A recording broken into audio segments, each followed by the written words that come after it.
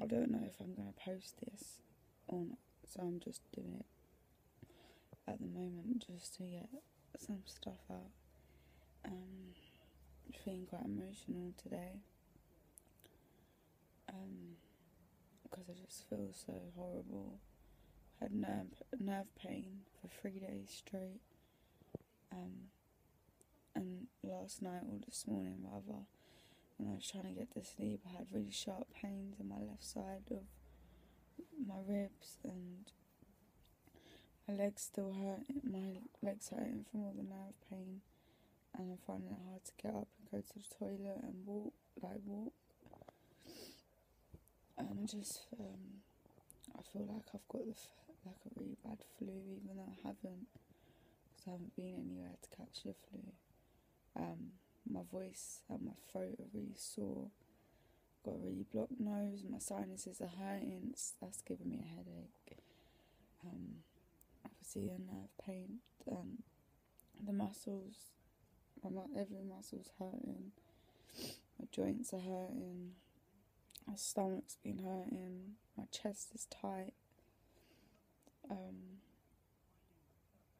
And just waking up another day feeling like this. It's just, yeah. No matter how positive you might feel on one day, it can just hit you again straight away the next day. Didn't have very good sleep. I didn't get to sleep until about 7 o'clock this morning because of all the pain, and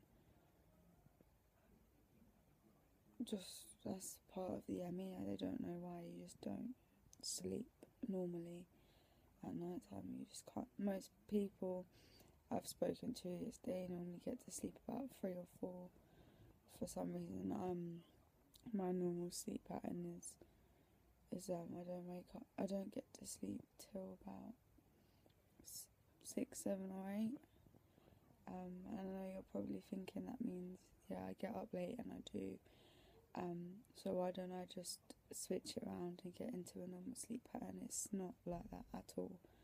I've tried for years to do that. It does not work. If I fall asleep at 7 o'clock and make myself wake up in a couple hours and stay up all day feeling horrible and manage to stay awake, then and I've done this hundreds of times, so I know I still can't sleep that night. And then it just carries on to the next day, and I feel horrible, and I get ill for weeks. So it's not a simple thing with the sleep to just sorting your sleep pattern out. It's not like that at all. I've been given melatonin. I take, that's a natural sleeping tablet. Doesn't do a thing.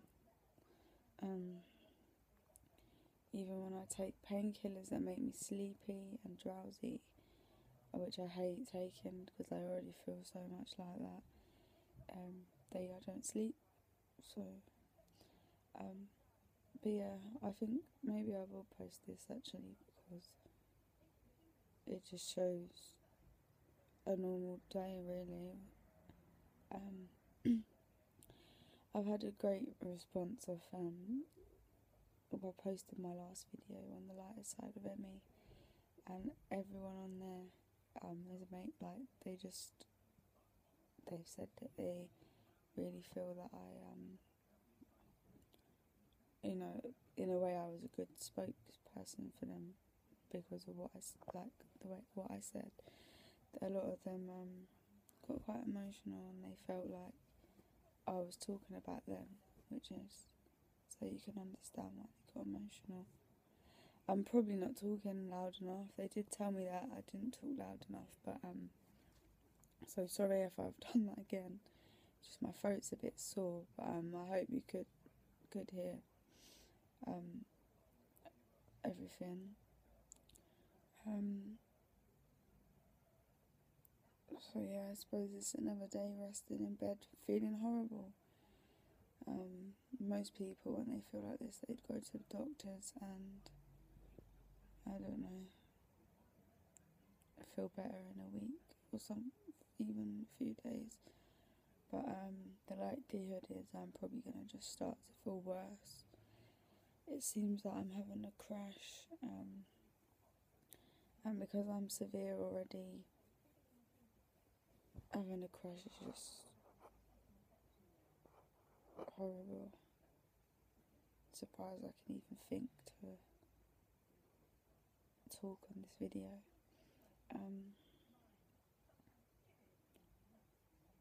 So yeah, I've just, for the people that aren't suffering, if there is any watching, I hope you do carry on watching, because you know it's good to educate yourself on things, even if you haven't got anything to do with it, and and God forbid it doesn't happen, but someone or you could end up getting this. And I didn't get diagnosed for 7 years, which I'm sure is why I'm so severe, and has probably prevented me from recovering 100% ever. So if people know what it is and the symptoms, and can learn to just be able to tell the difference from someone being normal, run down for a few weeks from stress and being ill and maybe working too much or whatever, than to someone that's developing a chronic illness. Because it is a big difference. But the words that we use in this society are the same. Fatigue, tired, even. A lot of people, I don't say I'm fatigued to my friends or like my mum, because they don't get it. It's just tired. Or muscle pain, people that go to the gym, they get muscle pain the next day. It's nothing, it's 100 times worse than that. So yeah, I think it would be really good if everyone, not just people suffering or watching this, just to try and, just to raise awareness, because millions of people suffer with this, and in my opinion, I'd say, by what I know, probably only a quarter of them have actually been diagnosed. So that means there's millions of people suffering with this, and they don't know what's wrong with them. And people commit suicide over this illness. One of the comments on the video when I posted it on the support group was from a lady. Her friend last year had committed suicide because she couldn't take this illness anymore, and she had no help from anyone, no understanding. And I think that's something that probably all of us have contemplated doing. It's a horrible thing to say, but it's true. I've thought about it loads of times over the years, even before especially before I knew what was wrong with me. And to have an illness that makes you want to take your own life and seriously think about it, and then not have that recognised by anyone that isn't suffering themselves, no one, I think is disgusting. And I really do think the people on top that are in charge of the funding and the educating of the GPs and just everything should be disgusted with themselves. But that's why I'm doing this, and that's why a lot of people are doing things like this, to raise awareness. Cats come to say hello. To raise awareness, and hopefully, even if it doesn't happen in my lifetime, hopefully for future people that are suffering and get this, there will be, if not a cure, at least some sort of treatment and relationship with a GP or specialist, because I know there's loads of people that don't, you know, I'm not well enough to go to my GP very often anyway, but when I do, it fills me with anxiety.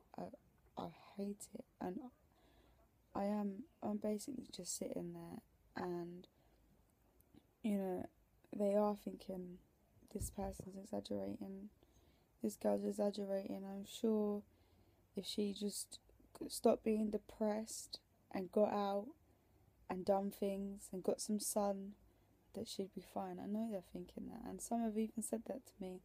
One of my GPs, before I moved, one of my GPs told me that her aim is to get me back into work so that I can pay her pension, and said that if I can't work in the day, then I need to get a night job, and if I can't do that, then I should move to a foreign country where the times are different. So rather than, and that was a couple of years ago, so I was about 18 then, and I was very vulnerable. So rather than, you know, looking into things, she said that, yeah, which I was very upset about, and cried for the first time in front of any doctor or anyone, and still didn't make a difference. Yeah, I think a lot of GPs are very conservative, so they just want you back in work. They don't really care about your health. I'm sorry to say that, but it's true. They don't, in my experience, they don't care. They just want you out of their surgery and back in work. And it's not they don't know anything about it. They're general practitioners. They know a bit about everything. They have no clue about ME. When I go to A&E, because I get recurrent urine infections and I can't make doctor's appointments because I don't know when I'm going to be well enough to go. So I end up getting a cab to A&E when I have to. And when I go to A&E and they ask me my medical history and I say I've got ME, every single time they say, "Oh, what's that again?" They have no idea. Even the specialists, my specialist I've only seen her once. Do you know what? I'll do another video on what happened with her actually, because it's a long story. Right now, I don't want to get angry, so. But yeah, so I've just done this video again to raise awareness and just get my thoughts and feelings out there. So yeah, I'm gonna go and turn the light off now and lie down in bed. Hope everyone else is feeling as well as they can be. Yeah, make sure you all follow me on Twitter.